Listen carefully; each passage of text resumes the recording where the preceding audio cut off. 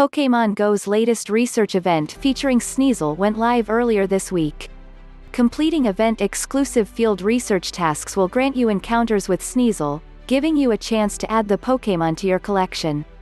While the odds are unknown, you can also get your hands on a shiny version of the Ice Dark type Pokémon during an encounter. This is the 8th limited research event in the game's history, each featuring a different Pokémon. You'll have a single day to complete all the 20 tasks, and they aren't any time consuming at all. Even playing the game like you usually do should be enough to complete most of the tasks. The event will conclude at 10 p.m. local time, meaning you don't have to bring out your timezone converter.